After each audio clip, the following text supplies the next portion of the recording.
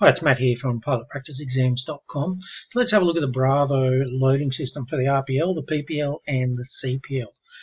So CASA is going to give you arms and weights, and then you're going to multiply those out, and you're going to divide that number by 1,000 to get the moments over 1,000 in inch pounds. So what we're going to do here, I'll just give you another example. So if they gave us an empty weight of 1,000 for the aircraft here, and we multiplied it by 80, we'd get 80,000.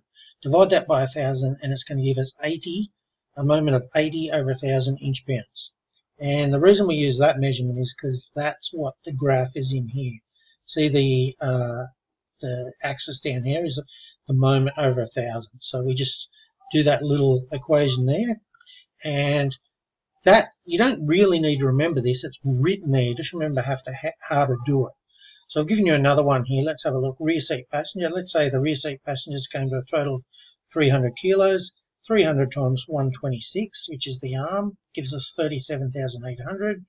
Let's divide it by 1,000, and that's going to give us 37.8 instead of 44.1 if they were worth 350. So then what we're going to do is we're going to total up all of those. We're going to come over here, and we're going to look at this here, our total weight. Our total moment in over 1,000 in inch pounds, and our total weight. So we're going to go 2192.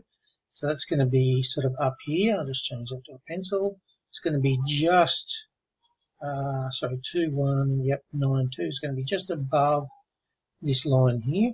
So it's going to be right up here, and then it's going to be at 198. So there's 200. There's 190. So that's going to be 198. That line there, and it's going to be that point there, which I'm just going to make it a little bit bigger so you can see it.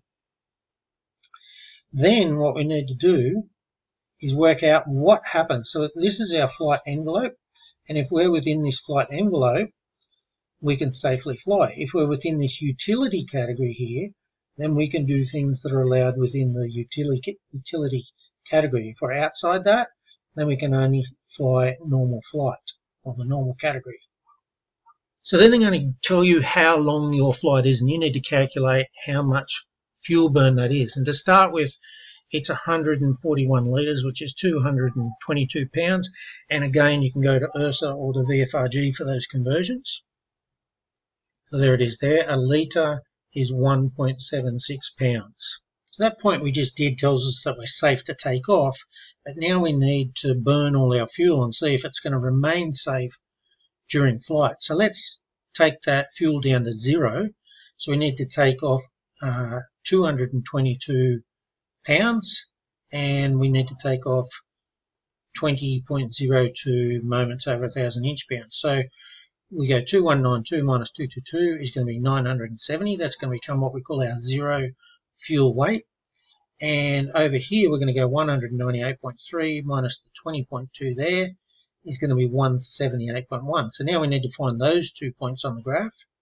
So 1970 and 1970, there's 1960, 1980, 1970 is going to be halfway there.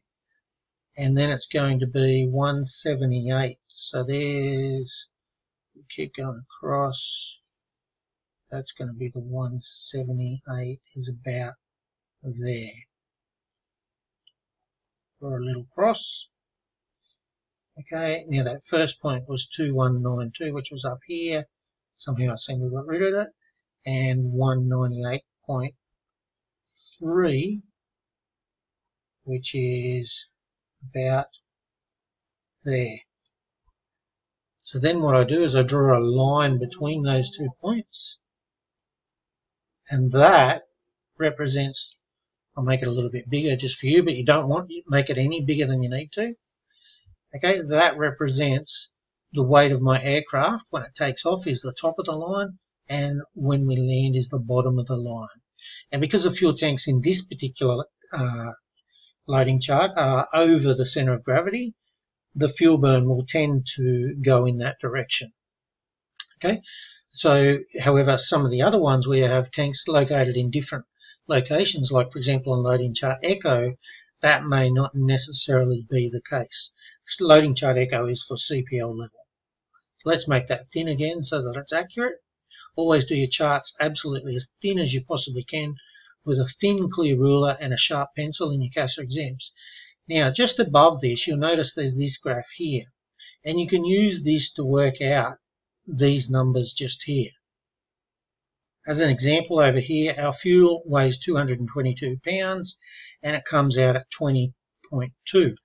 If we didn't want to calculate that out, we didn't have a calculator or whatever, we could come up here and we go 222, which is our fuel, and we come across till we hit the fuel line, which is their standard fuel, that line there. So 222 till we hit that first line, which is about there, and we come down, and as you can see, it's 20.2. So it's going to give us these figures here. However, when it comes to doing your CASA exam, you're allowed to take in a basic calculator. You're going to be much more accurate if you actually multiply these out than get multiple graph readings and then tack them on together. So the typical CASA question is going to give you a list of weights like this, and then they're going to tell you to go and use loading chart Bravo. So you're going to have to come to this page, and you're going to have to multiply the weights they give you here by these numbers, and then you're going to have to calculate these out, and then you're going to have to find your totals and your total, and you're going to have to graph it. And they might well ask you your zero fuel weight as well, and they might ask you, is it within the envelope, at zero fuel weight, or a takeoff weight, or a takeoff weight minus 50 kilos, things like that. So they're going to basically give you a bunch of numbers, tell you to go to the loading chart, multiply it out, and find out if it fits within the safe flight envelope. Or they might ask you, does it fit within the utility category? So in which case it needs to fit within this window. So you'd graph it out the exact same way, but it would have to fit within this utility category here to be able to be used in the utility category.